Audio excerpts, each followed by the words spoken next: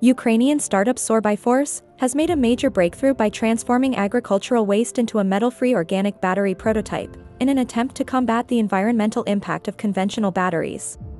Apart from agricultural waste, the Arizona-based energy storage company claims they use nothing but carbon, water, and salt to develop what they say is the world's first truly sustainable battery.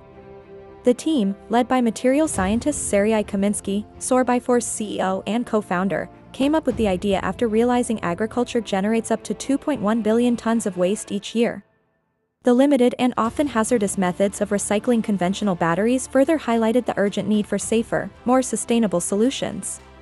To create the innovative battery, Kaminsky gathered a team of experts in the late 2010s, which eventually earned them a place in the University of Arizona Center for Innovation Startup Incubator. Following years of research, the team developed sorption batteries that use 3 physical processes to transfer electrons through an ultraporous carbon layer at the core, moving them from the cathode to the anode. Since both electrodes are made of carbon, the battery is totally non-flammable. However, what's perhaps most striking is that at the end of a cell's life, as much as 95% of the battery can be broken down into organic materials, while the rest of the components can later be reused.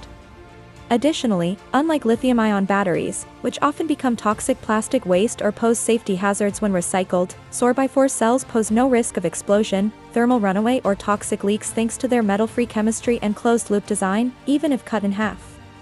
As the startup gears up for its initial 60 to 150 kilowatt-hour pilot projects, slated for the second half of the year, it is currently seeking to raise $5 million in seed funding before the round closes.